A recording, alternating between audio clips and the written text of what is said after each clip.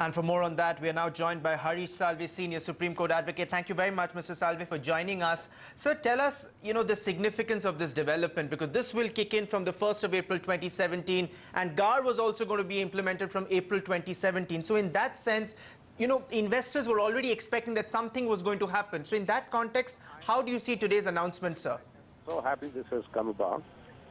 There was a serious concern about the way the Mauritius treaty was being used by Indians to get past capital gains. Secondly, if India is going to be totally global, why should an Indian entrepreneur be subject to a tax which a foreign investor is not subject to?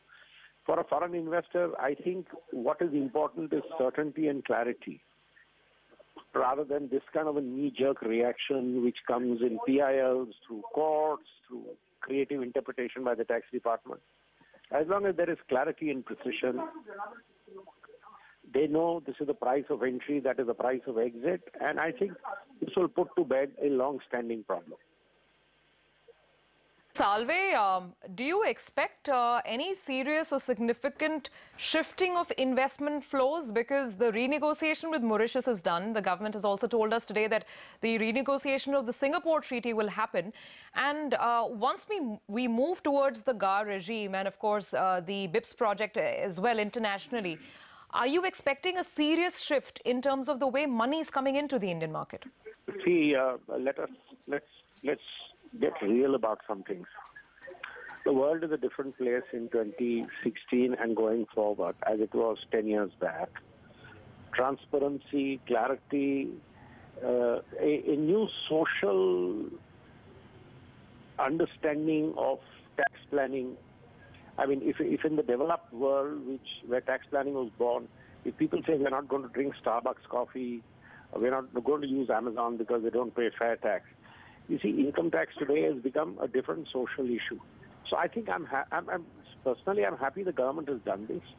There was always this air of suspicion hanging around the Mauritius investment. If the government has put in a limitations of benefits clause, which I believe they have, and which should be there, and if the government has said, all right, we keep to ourselves the right to tax capital gains, I think in the long run it's sensible. You see, foreign investors want clarity, precision, and certainty. Right. Right. Absolutely, sir.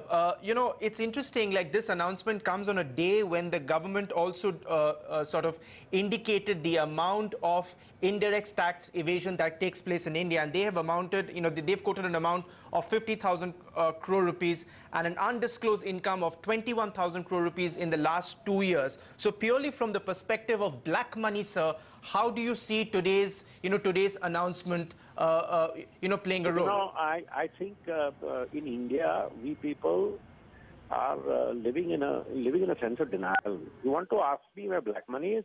Go on to the next door office and find out how much was paid in white and how much was paid in black to buy the property. I think if you see, and I'm so happy, Governor of the Reserve Bank the other day, Mr. Raghuram Rajan, said, stop wasting your time searching Swiss banks. First, get hold of the real estate black money. I'm so happy government has introduced a marginal notional excise duty on jewelry, because that's another huge area of black money.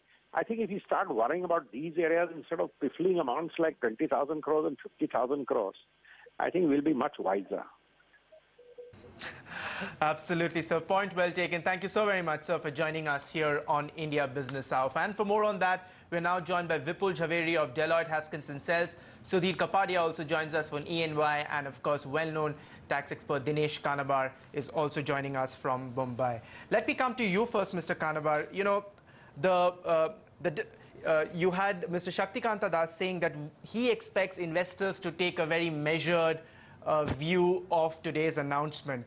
Considering the fact that the government has said that this is only going to kick in from April 2017, and again from April 2017 to April 2019, there is again going to be an additional benefit that tax will be half of what it should be.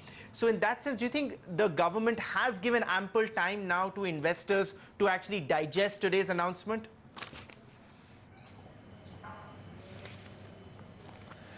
I would think so. So let's just step back and see what's happened out here. First, the India-Mauritius Treaty renegotiation. The talks have happened at least about a dozen odd times and never reach a conclusion. For the first time, the government has been able to take something to a logical conclusion and enter into a protocol, number one. Number two, the protocol is entered a year before the scheduled date. Normally one finds that most announcements happen somewhere close to the last date. Here we have got a year ahead of time. Number three, we have a transition mechanism, which is a very measured mechanism.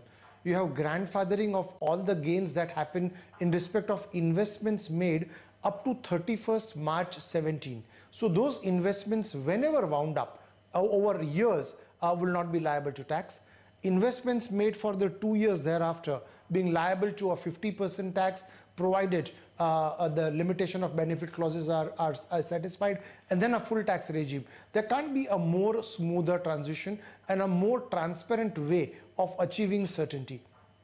Today, why the tax treaty exists, practically one knows that it's very difficult, for example, to do transactions where the seller is a Mauritius entity, because one needs to give reps, warranties. There is never a certainty whether the tax office is really in fact going to allow you a tax treaty benefit or not, despite a Supreme Court judgment, despite a CBDT circular. So this is absolutely a very, very welcome step.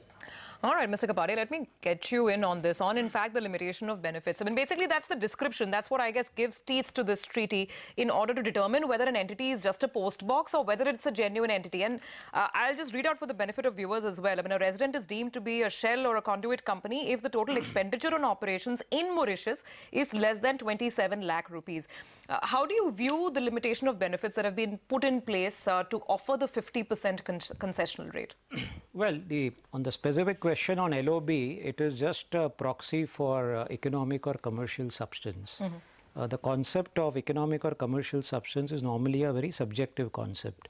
What can be economic substance for the taxpayer may not be enough for the tax collector.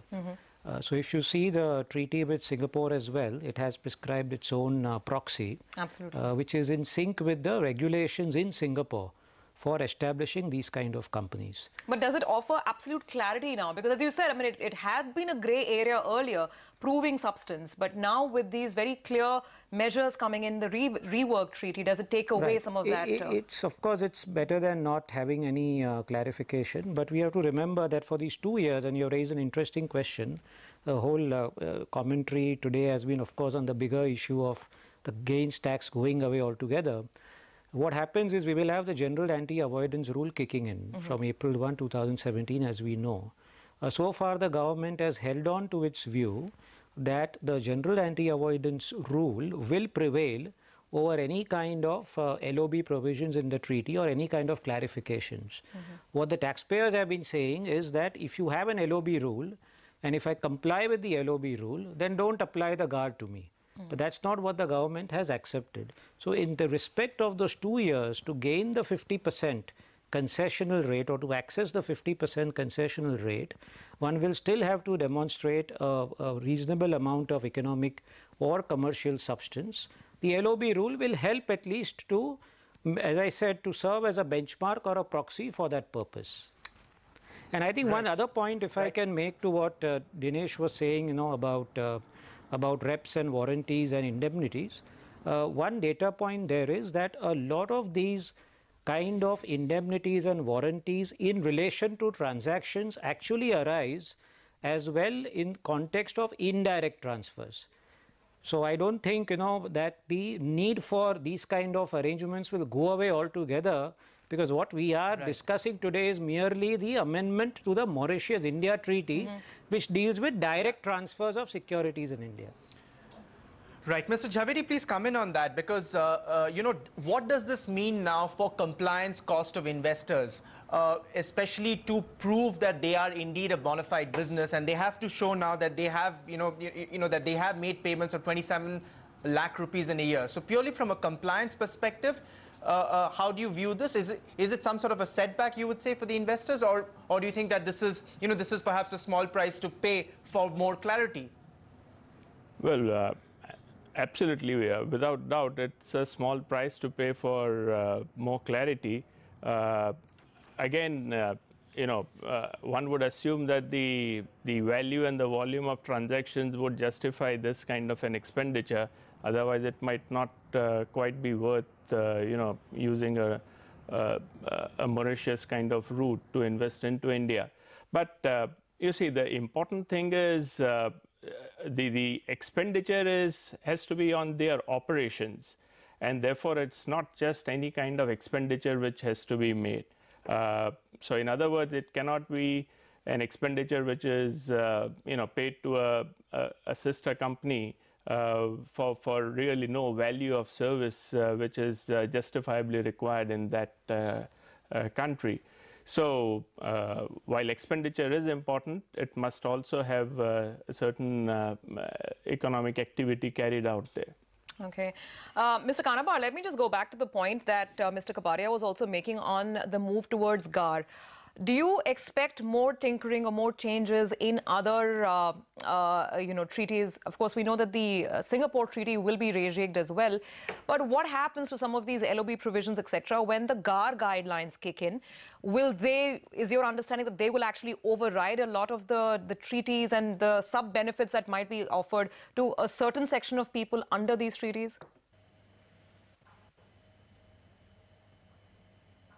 So 2 points. First of all, even before we look at GAR, the OECD commissioned what was a momentous BEPS project, the base erosion profit shifting project. And one of the avowed comments which OECD came out with was to say that while the purpose of tax treaties is to avoid double taxation, it is equally to avoid double non-taxation. So the world is now recognizing that tax treaties cannot be used as a measure of double non-taxation.